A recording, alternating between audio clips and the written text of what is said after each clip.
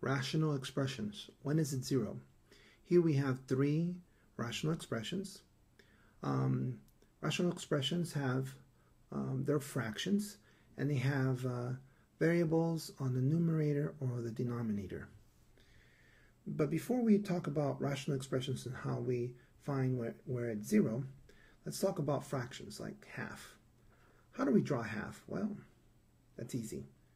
We got a triangle here.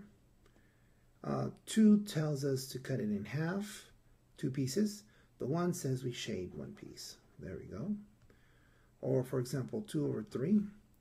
Let's say you have something round and you cut it into 3 pieces because the denominator tells you have 3 pieces, and it says you shade 2, right? Or for example, if you have 0 over 4, what does that mean? Well, you have 4 pieces,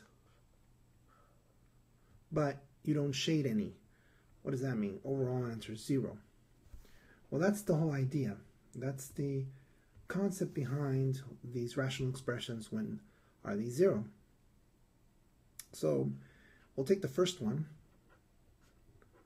and we want to know when is this expression 0. Not a problem. We look at the numerator. In this case, numerator is x plus 3. We set it to 0. We solve it. X equals negative 3. This is our answer. This tells us that when we plug it back into the expression will be 0. Let's test that. So my expression is x plus 3 over 5. And when I plug in negative 3 into the expression, I get 0 over 5. Same idea as this first picture that we drew here. So let's look at the next problem. X squared minus 16 over 8 minus x. Not a problem. When is this expression equal to 0? Well, we need to see the numerator, x squared minus 16. Set that to 0. And this is where a lot of people have problems doing rational expressions, because they forget how to factor from previous algebra assignments. This one's called difference of squares. And difference of squares, you have 2 binomials. I'm going to set it to 0. And I know one is positive, one is negative. And because I know this is a difference of squares type of problem, I take the square root on the left. That's going to give me x. Square root of 16, that's going to give me 4. And I have my 2 binomials. Then I have to set each factor to 0 with the 0 product rule. And then I solve for each x value. X equals negative 4. Add 4. And that's going to give you x equals 4. So these are my 2 answers. I take each of these answers, plug it in, you'll find out it's 0.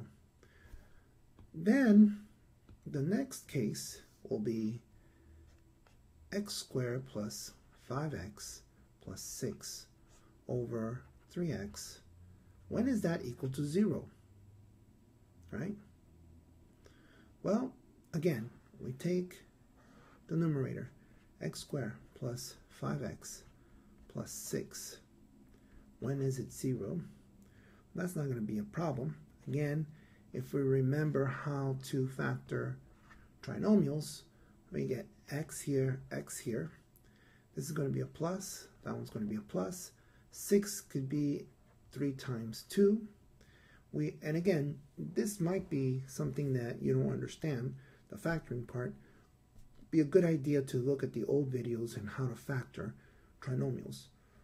Okay, then we take each